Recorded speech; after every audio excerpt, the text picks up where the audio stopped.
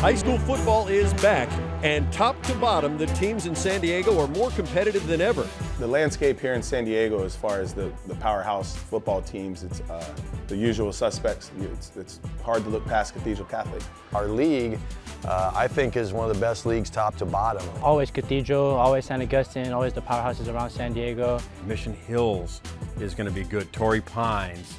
Oceanside, a lot of the coaches have said Oceanside has its mojo back, and Oceanside has never been bad, but they were always really, really good.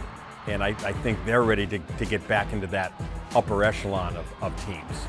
We can't yet know which teams will win championships this year, but we do know who some of the top players are. The top players, and probably the best player, he's a little undersized, but he is a brute of a running back from Helix High, El Elyon Noah.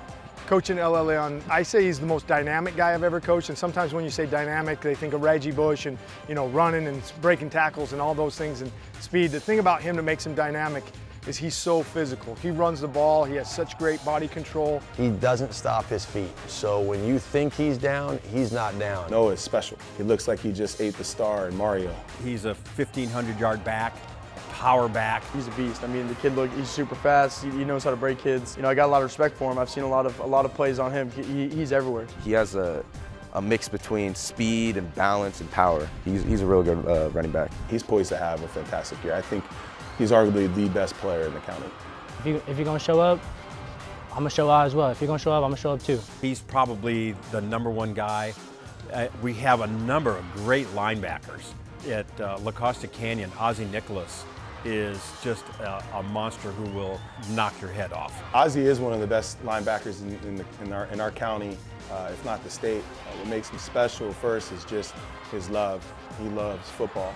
He's a physical downhill player, and he's got good size, so you put those things together and it makes it difficult to he's just difficult to block. Ozzie Nichols, one of my good friends, yeah, he's a baller. My game, I'd explain, I'm a downhill player. I play, really fast, sideline to sideline. If I'd idolize a player, I'd say Ray Lewis. I mean, that's the guy I've always looked up to ever since I was a 6-year-old kid. Jordan Allen, another great linebacker at Cathedral Catholic, another Ozzie Nicholas type. He's a great off-the-edge rusher. He knows the game of football well, and he has just a great tenacity for the ball.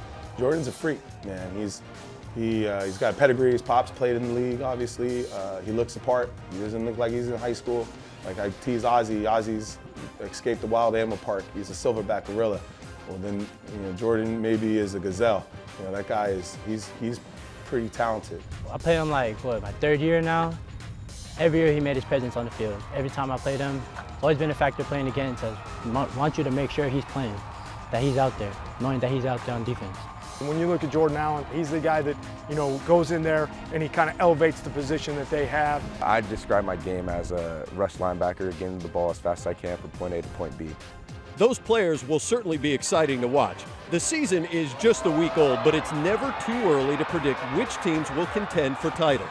Predictions are really hard early on. Well, I think when you look at the 2019 season, Cathedral's probably the team to beat just because they got, their offensive line back, and, Coach Doyle does a great job at Cathedral. The two leagues that are perennial powers now are the Western League with Cathedral, Saints, Point Loma, Madison, really strong league. And then you've got the Avocado League with Mission Hills, Torrey Pines, Carlsbad, Oceanside, San Marcos, and El Camino.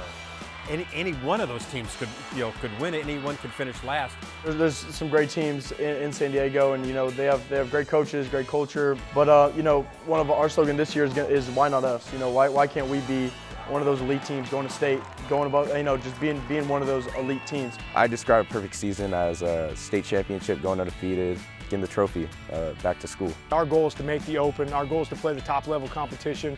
We want to get to the Open division. We want to play the best teams in San Diego and have a great year and create some great memories for these guys. For the players, high school football memories last a lifetime. There's still something special about playing under the lights on Friday nights. Friday night lights, there's nothing like it. and it's just fun. Friday Night Lights is the best thing ever. It's special, you know, everyone's excited. Once you get out there on the field, you know, sometimes feels like there's 30,000 people in the stands. You know, to play on Friday night is kind of a rite of passage, a tradition that all high schools have, and you know, it's an experience that you're going to remember for the rest of your life. Friday Night Lights, nothing better than high school football on Friday night. The pageantry, the excitement, it's the best sport on earth. If you get a chance on a Friday, go see a game. Get there early, get a hot dog, and enjoy it, because it's a blast.